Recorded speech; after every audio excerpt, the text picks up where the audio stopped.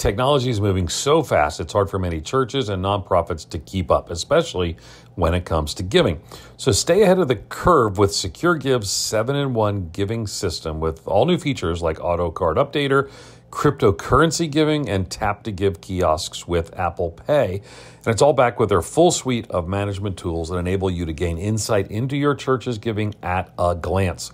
So visit SecureGive.com/Stetzer today to get 6 months of free software to see why SecureGive is the trusted giving solution. That's SecureGive.com/Stetzer. Welcome to the Stetzer Church Leaders Podcast. Conversations with today's top ministry leaders to help you lead better every day. And now, here are your hosts, Ed Stetzer and Daniel Yang. Welcome to the Stetzer Church Leaders Podcast, where we're helping Christian leaders navigate and lead through the cultural issues of our day. My name is Daniel Yang, the director of the Church Multiplication Institute, and today we're talking with Dr. Ryan Burge. Ryan's an assistant professor of political science and the graduate coordinator at Eastern Illinois University. His research focuses largely on the interaction of religiosity and political behavior, especially in the American context. Ryan's a pastor and the author of The Nuns, Where They Came From, Who They Are, and Where They're Going, and then 20 Myths About Religion and Politics in America. He is also the main researcher for the book, The Great Dechurching by Michael Graham and Jim Davis, which we interviewed. Make sure you check out their interview with Ed and I at ChurchLeaders.com/podcast. But before we talk to Ryan, we want to remind you that if you're enjoying our interviews, it would help us if you left us a review, especially on Spotify.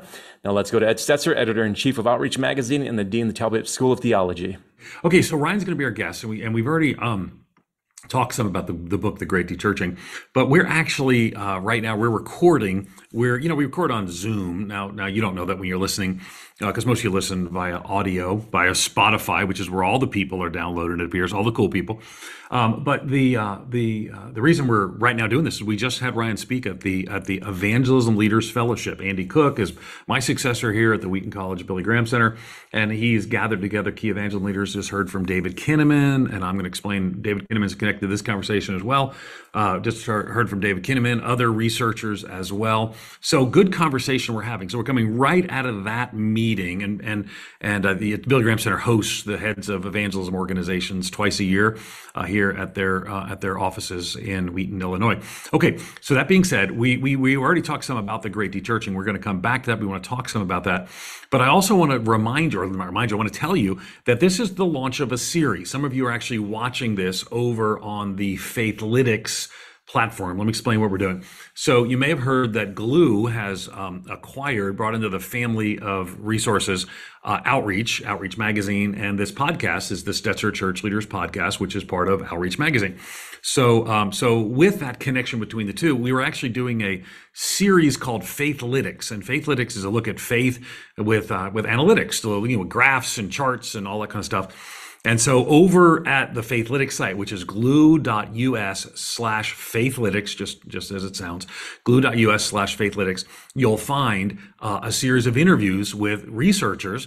Ryan's the first one, and then Ryan's also the one, because we're not going to let him refer to charts and graphs because you can't see them. The vast majority of you listen to this as a podcast, but the rest of those interviews are all with charts and graphs. And so we're not going to put them in the feed for the Stetzer Church Leaders Podcast. Instead, we're going to invite you to go over to glue.us/Faithlytics, all free there. Actually, what you also would like too is that all the charts and graphs are free there. And they're actually created so you can use them when you're maybe talking about religion. All that stuff is downloadable in the show notes. So we have Greg Smith from Pew. We got Frank Newport from Gallup. We got David Kinnaman from Barna Research. We got Scott McConnell from Lifeway Research. We got a great conversation with all of them over, I think it's 5 additional episodes in addition to the one we're doing here with Ryan as well. Sorry for the long introduction, but want to make sure you go and get a hold of that resource as well. And in the feed, let's say you're using the Spotify feed, the only place you will hear this part launching is actually in this episode. Episode 1 is here connected with Ryan, and we're glad to have Ryan here with us. Okay, Ryan, so we just heard you talk about, some of the issues about the current state of the church. You drew from some of the data in and around the Great Dechurching and more.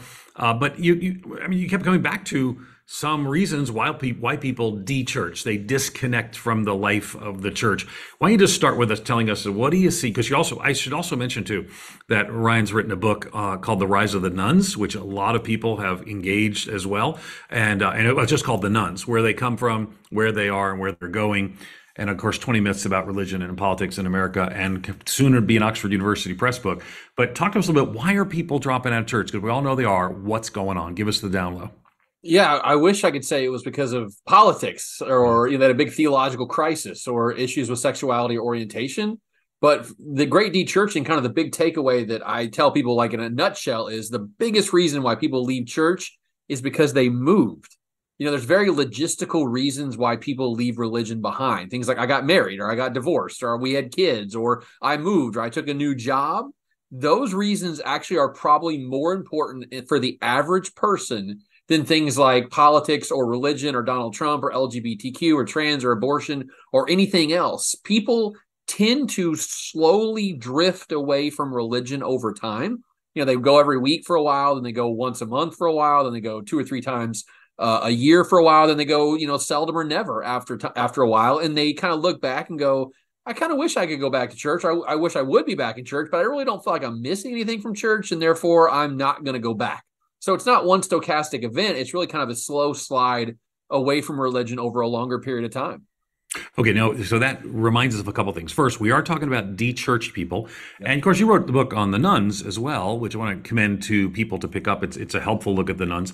Because there are people, we would say, that have rejected things of faith because of their social views, because of their political views, because of their understanding of sexuality or whatever else it may be.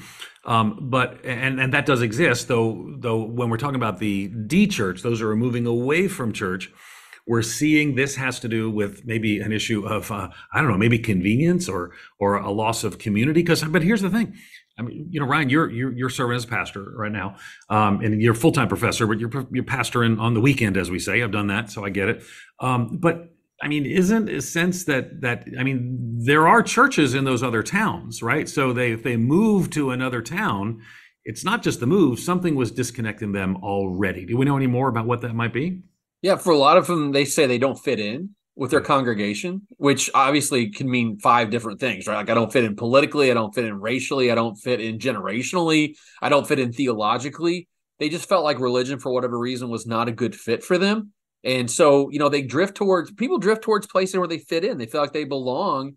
And for a lot of people, especially who have kids, travel sports has become a major part of their life. And a lot of travel sports people are the same kind of people, educated people, higher income, more mobility. And you want to be around people who are like you. So you want to hang out with travel sports kids. So I think what's happening largely is they've found ways to replace religion by picking these different communities that tend to be more like them. When religious communities, at least used to be more politically diverse, more economically diverse, more educationally diverse. So they're gravitating toward these like enclaves where everyone kind of thinks and believes like they do, which is sort of the antithesis of what we want religion to do in American life and American democracies, bring people together from different backgrounds. Yeah, I wonder, Ryan, how much of those who are de-churching, how much of that is connected to not just change of like scenery, but change of lifestyle? Is there a particular demographic that you see they tend to de-church? And then amongst those who are de-churching, can you think of different categories within the larger category of those who leave church? Yeah, so if you really want to see ground zero for the de-churching, I think it's older millennials or younger generation X. Those people are kind of, they've had kids now, they've gotten to their 30s, they're trying to figure out what life looks like. And the old model used to be the life cycle effect, which is this idea that people drift away in their 20s and they get married and have kids and they come back to religion once they have kids because they want their kids to have sort of the same moral foundation they did. But now what you're seeing is those things that used to draw people back to church are not drawing them back to church, and people are just leaving as they age now. One really surprising fact is that every birth cohort is less religious today than it was 15 years ago. So people born in the early 1950s, people born in the early 1960s, people born in the late 1970s, they're all leaving religion, but you're seeing a more wholesale leaving amongst older millennials, so people born in the early 1980s and late 1970s. Those are the kind of people you would figure would be back in religion because they have kids who are like teenagers now and youth group and all those activities, but you're not seeing that at all. But you're also seeing some data that says the boomers are now de-churching at a fairly rapid rate as well.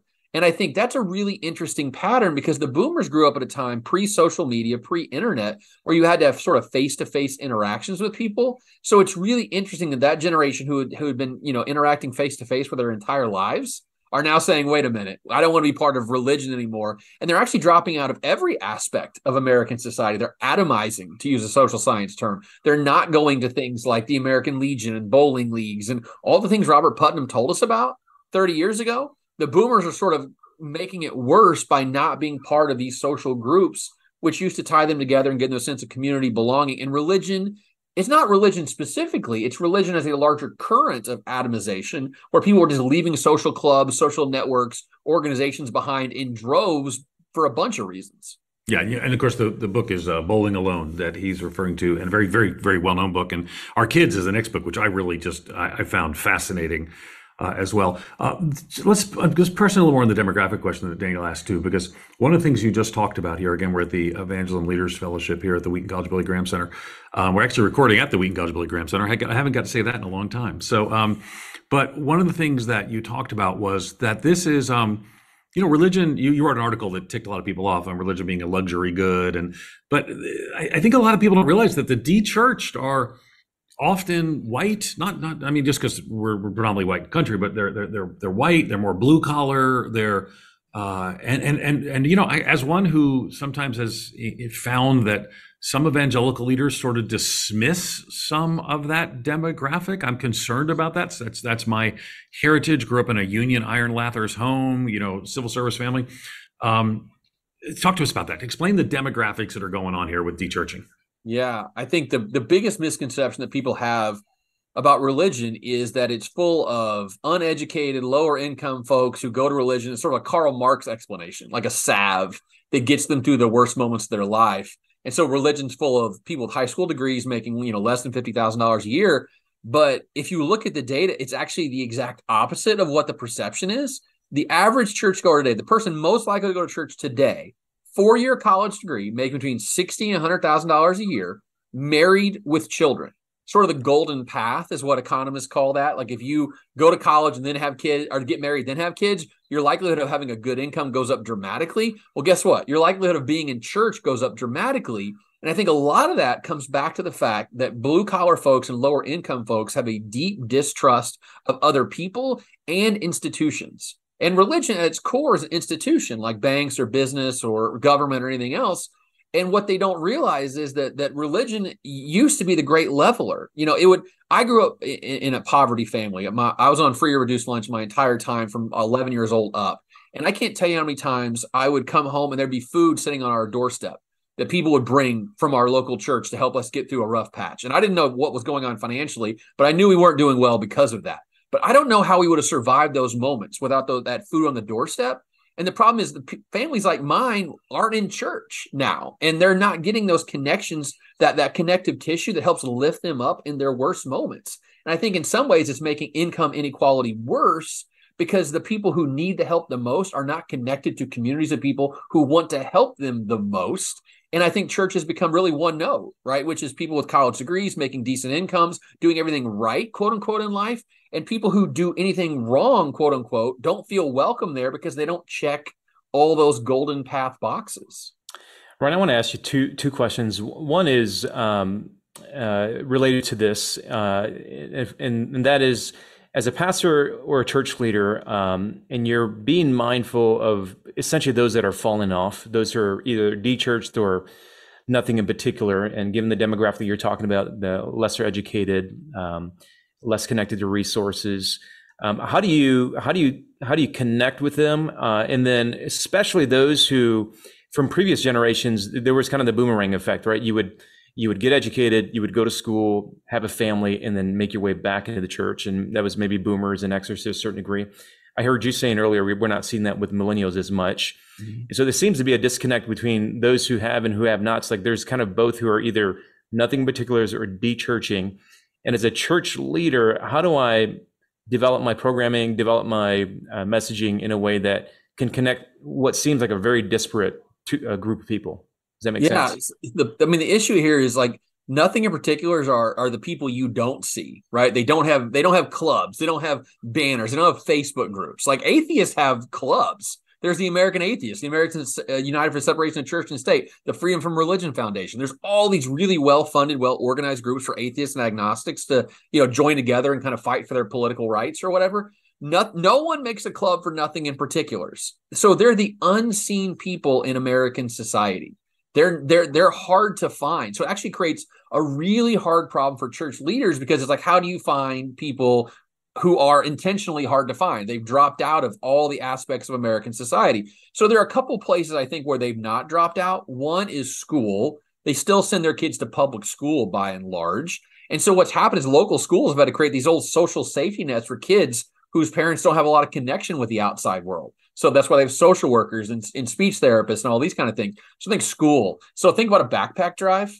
Give kids a free backpack full of supplies at the start of the year. You've got to find ways to get them on your property in non-confrontational, non-super evangelical ways, right? Because as soon as they see that evangelical stuff, they're going to be like, wait a minute, you're trying to sell me on something, and I'm not into that whole thing. You've got to show them that you're normal people. You're not weirdos. You're not trying to make them, change their life radically today.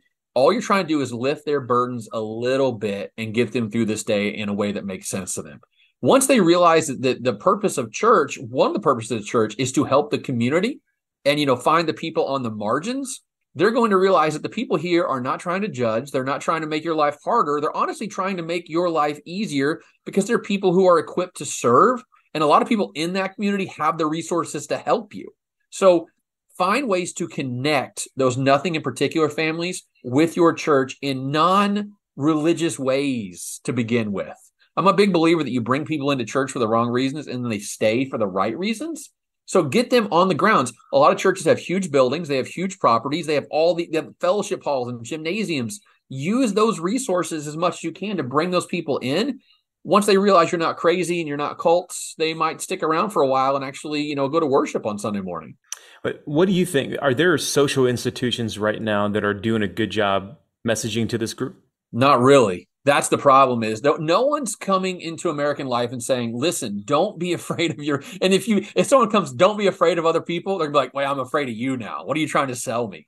People are deeply skeptical of what's happening here. And America does not have a robust social safety net. We're not Denmark or Sweden. So what I worry about is if they're not, this group of people is not being served by the church, they're also not being served by the government that well either. And they're really falling behind. If you look at their level of education, for instance, nothing in particulars, their education has increased lower than the national average over the last 15 years. So not only are they behind, they're falling further behind every year now. And that leads to all kinds of feelings of hopelessness and helplessness. And that makes them harder to move up the economic ladder. And everyone wants their kids to do better than they did.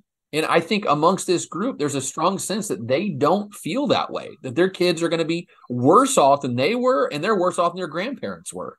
So one of the things you talked about, again, we're here at the Wheaton College Billy Graham Center, and you talked about why people come back. And I think people are interested in why people come back, and you kept coming back to one simple word. And it's more than that, but this is the one that comes to the top. So talk to us a little bit about why people come back. Friends. That's the answer. Like it really is. So when we did the de-churching book, we asked people like, what would bring you back? And then we listed the top 4 for every type of de-churched evangelical, and friends were at least 2 of the top 4 reasons for every one of the 4 clusters. Friends, if my friends are there, I'll go back. And that creates a huge chicken and egg problem, right? Because it's like how to get people in there if they have no friends to start with in that church. But what you've got to realize is people don't want to feel like they're left out. They're socially outcast. No one wants to go to a barbecue and sit at a table by themselves. They want to go and hang out with their friends. So what you've got to figure out is get that first couple or that first family or those first 2 or 3 families together, and then figure out how they can add to that number. I heard an evangelist say one time, if you want to start a new church, he just find people that are already friends and then build a church on top of that. Right? Start with a social connection, and that's what grows more people to come to that group. So I was on the drive here, I stopped at a gas station that had a Subway in it. There were like 12 old people sitting around a table at Subway talking with each other. And I was thinking, they're in some weird way having church right now. Like they're making social connection. That's what people want.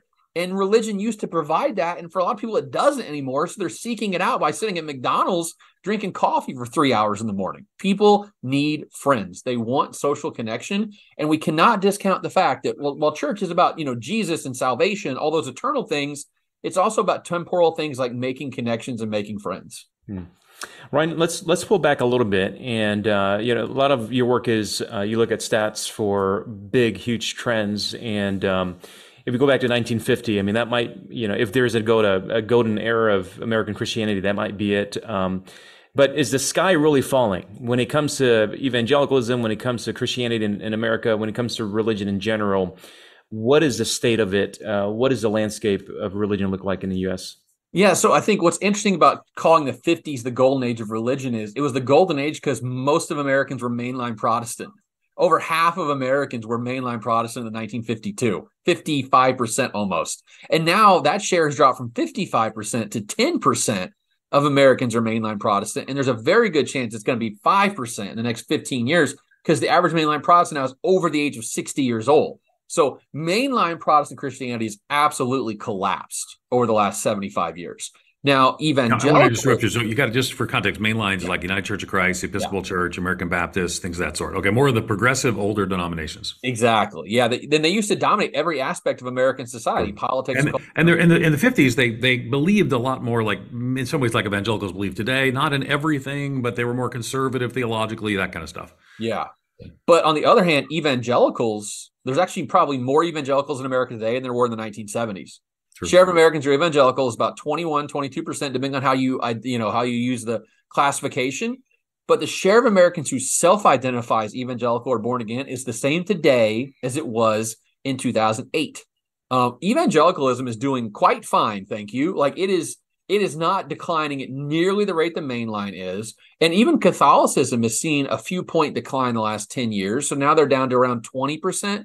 And what's interesting about Catholicism is the share of Catholics who go to Mass every Sunday was 50% in the 1970s. It's 25% today. So that top number has only declined a little bit, but underneath the surface, Mass attending Catholics has declined precipitously. So the main line's down big time. The share of evangelicals who go to church every Sunday has actually gone up. Okay, now we should be clear that Ryan's not an evangelical, just to throw that out there. Well, because sometimes people might say, I mean, you're in a mainline Protestant church, and you can have some evangelical tendencies. But I think when I say that, people are like, well, Ed Stetzer's an evangelical, he's protecting the brand. So it's probably helpful when you say that. It's not so much that. And I should tell you too, just for fun fact that Daniel Yang doesn't know. Ryan and I actually published an article together in the Journal of Politics and Religion. That's right. On the broken RELTRAD coding that analyzed the percentage of people that were evangelicals in the United States over a chunk of time that was broken, and we kind of pointed that out. So just a fun extra bonus fact. When we talk about evangelicals from 1972, that's because the General Social Survey has been the tool that we've used to track that. Okay, so big picture then. Mainline Protestantism, you would use the word collapse. Catholic in trouble, evangelical, you use your term just fine. I mean, I would say, depending on what tool we're using, I would say there's definitely some cause for concern. You have some concerns. You talk about those elsewhere. Yeah. Black Protestants, the fourth category we talk about. What would you put there? So they're declining, but very slowly. They were 8% of America in the 1970s. Now they're about 5 or 6% of America today. Interesting fact about African Americans: when they leave religion, they do not become atheists or agnostics. For white people, it's about of the nuns, white nuns, 20% are atheists and 20% are agnostic, and only 60% are nothing in particular. Amongst African Americans who are nuns, 90% of them are nothing in particular. So when black people leave religion behind, they don't go that far. They don't go to the atheist agnostic thing like white people do. They really stick in that nothing in particular category. But the largest, historically black churches like the African Methodist Episcopal Church, the Church of God in Christ, they're seeing pretty noticeable declines in their membership. And they're smaller. I mean, there are only 2-3 million people in those traditions today. So there's a good chance that they will continue to decline as younger generations of African Americans are leaving religion at the same rate, by the way, as white Americans. So they're not insulated from the larger trend towards the nuns. Okay, so we've got just there's kind of four big categories in American religion, just so people are aware: mainline Protestant, evangelical, Black Protestant, and Catholic. And so that's kind of the big buckets. But looking kind of at the I guess from the big buckets. I mean, with all these interviews we're doing with Faithlytics, and again, people can go to remember glue.us/Faithlytics. You might even be watching this on there, but that's where all the video ones are. And I've talked a lot to Frank Newport at Gallup, and they say maybe there's a leveling off of the rise of the nuns, but they're kind of the only ones who are seeing that. So we'll see. Not all research always agrees. It takes a few years to look back and see what was right. But I think every one of the interviews we talked about the nuns. Now, you wrote a book on the nuns. So if the nuns are now growing 1% to 2% a year, PRRI sometimes has a little higher than everybody else. That's a research firm. So where are these nuns coming from? Are they coming from the ranks of blank? So a lot of Catholics become nuns. Actually, that's one of the most significant pipelines is the born Catholic adult nun now. Yeah, I should say, I didn't explain. Nun is none of the above on religion. It's not the nice ladies with hats. But so none of that, none of the above. So yes, and that's most of my family. Just what you just described is most of my family were Catholic, and now they're nuns. Okay, keep going. So, but a lot of them are being raised nuns now. That's like a new phenomenon. If you look back at people born in the 1950s, only 4% of them said they were raised without religion. And now about 20% of young people say they were raised without religion. So that's become a huge pipeline is people who are, and it used to be back in the day in the 1970s, only 1/3 of people raised without religion had no religion as adults. So 1/3 retention rate. Now it's 2/3 retention rate. So 2/3 of people who are born nuns are now nuns as adults, and that's climbing over the last 5 decades. So their nuns are not leaving for religion now. They're staying nuns into adulthood at higher rates. So that creates this. If a religion wants to grow or even stay stable, retention is the easiest way to do that. You know, the Latter-day Saints send out missionaries all over the world, for a 2-year mission. They're lucky if they convert 1 or 2 people during that 2-year time. Retention is way easier than conversion and evangelism. So I think that's how the nuns are actually growing is by retaining their own people. We're seeing some evangelical defection, but not a ton. Mainline defection is going up, obviously, because they got to go somewhere. Where are they going to go? There's no mainline churches left. So it's really, I think, the Catholic, the mainline, a little evangelical, but a lot of people being raised with no religion are now sticking with no religion into adulthood. So Ryan, throw into that now a couple of categories. So again, when we're talking about decline, we're usually talking about the share of population, but throw in there now the trends in marriage and family. So how is that impacting how we retain religion across the board for Christians? And then other things like birth rates and immigration, how's that impacting these numbers? Yeah, so here's a staggering statistic. In 2022, a 40-year-old woman is twice as likely to say they've never been married as a 40-year-old woman was to say in 2008. It's gone from 13% never married by their 40th birthday to 26% never married by their 40th birthday. And amongst men, it's almost doubled, not quite double. So marriage is really in a short period of time. 14 years is not that long in terms of our history. So marriage as an institution has really collapsed over the last 10 or 15 years. Is something that people just don't do anymore. Obviously, it's concentrated more amongst Democrats and liberals and conservatives, but it's affecting everyone.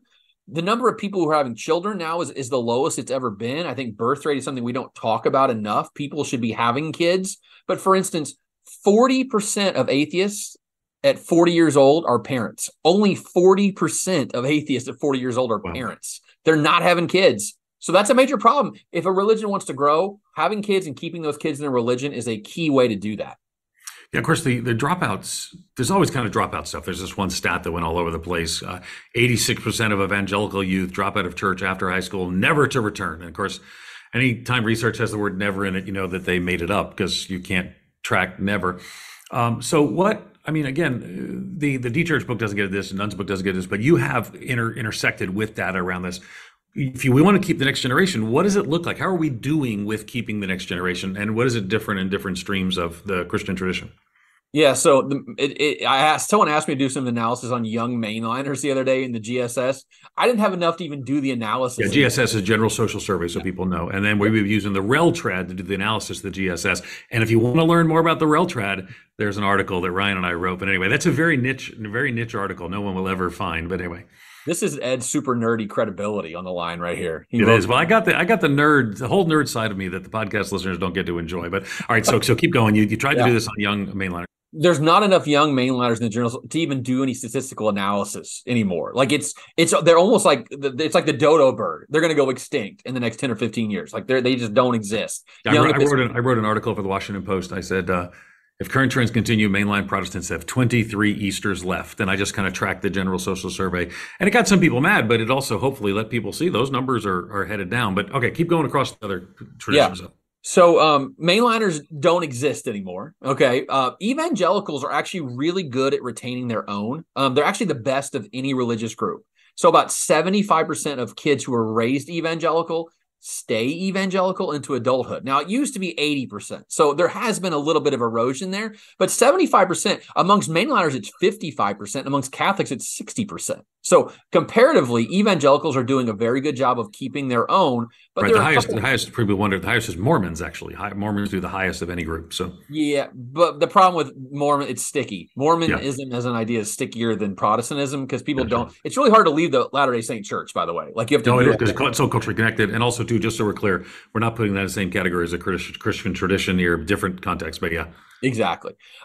So I think there's a couple things that we need to think about. One is that sending your kids away to college is not a guarantee they'll leave religion behind. Actually, the opposite is true. The people who are the most likely to go to church this Sunday are people with a postgraduate degree. People who are least likely are those without a high school diploma. So, sending people away to college is not this is not a God's not dead thing. The data does not back up that idea that your philosophy professor is going to turn your kids away from Jesus. That just does not happen. But they also need to stay connected to two things. They need to be part of a church that regularly they go to during college. That's really important. And they also need to be part of some type of Christian ministry, right? Whether it be Cru or some sort of parachurch ministry. If those two things happen, that young person is much more likely to stay evangelical at 25 years old than someone who doesn't do either of those two things. So send them wherever you want, private, public. Obviously, you can send to Biola. You can go to Wheaton. All those places. not that those are the only options that are out there, but those are good options. Let me mention too. One of the things when Ryan talks and he says that doesn't happen, he's talking about general terms. Certainly, there's some student who went off into philosophy press or convinced them otherwise. When he said African Americans don't do this, he's talking about general terms. Yes. That's what researchers do. But there is a bit of a myth out there, Ryan, that there's this huge deconstruction pathway. And I want to ask one more question about that. Because one of the things you said, again, we're here at the Evangelical Leaders Fellowship at the Wheaton College Billy Graham Center. You kind of talked about ex-evangelicals and the people who dropped out. And I think you kind of wanted to say that maybe the volume online is not representative of the experience of most people. Talk to us about that. Yeah. So we asked people on a survey, are you currently evangelical? And they say yes or no. Then we ask them, at any point in your life, would you consider yourself to be evangelical? Yes or no?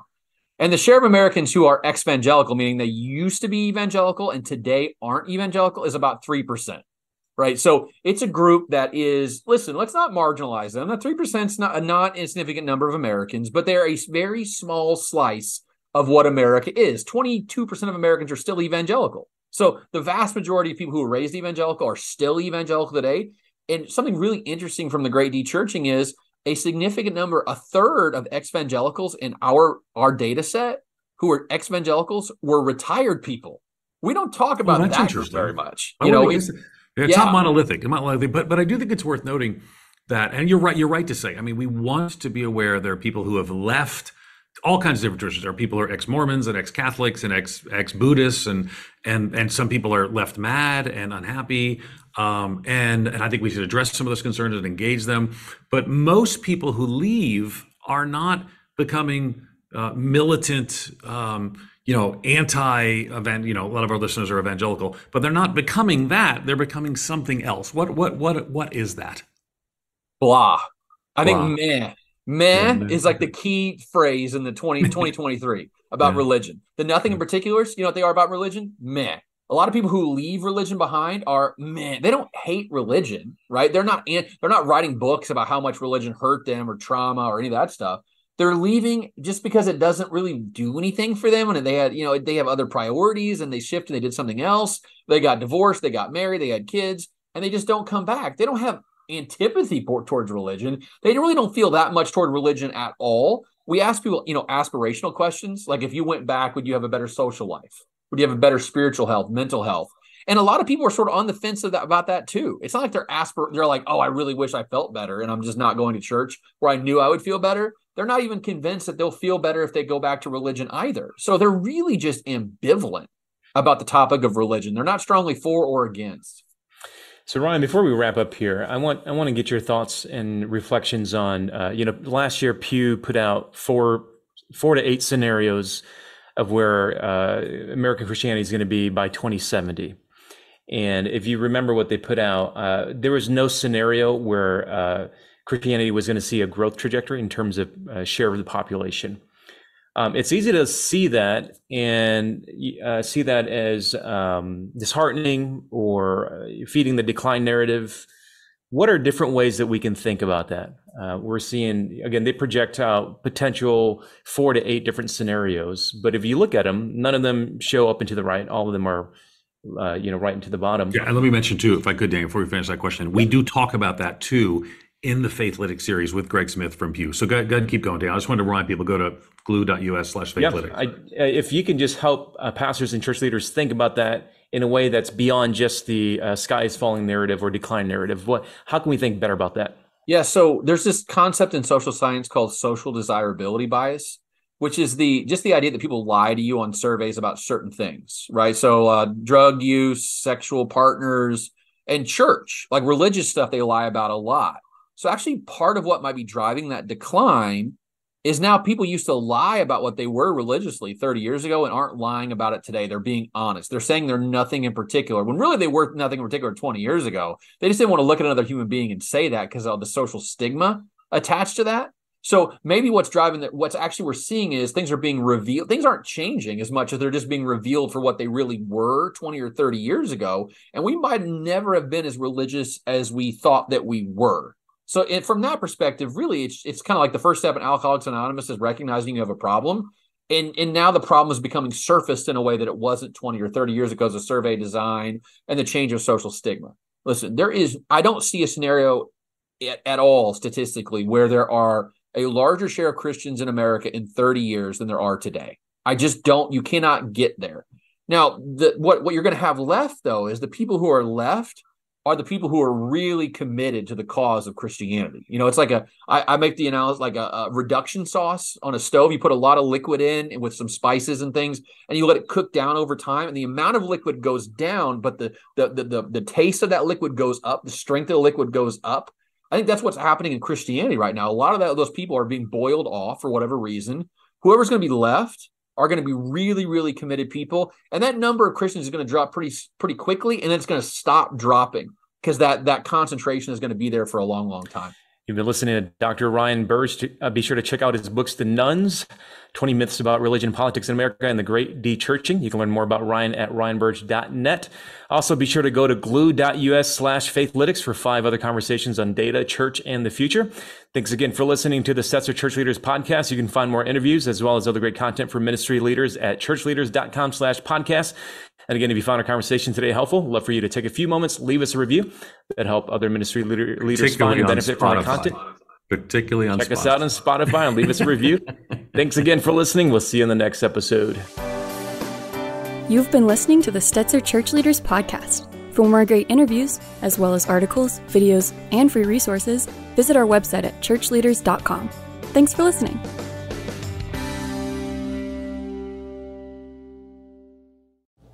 Technology is moving so fast, it's hard for many churches and nonprofits to keep up, especially when it comes to giving.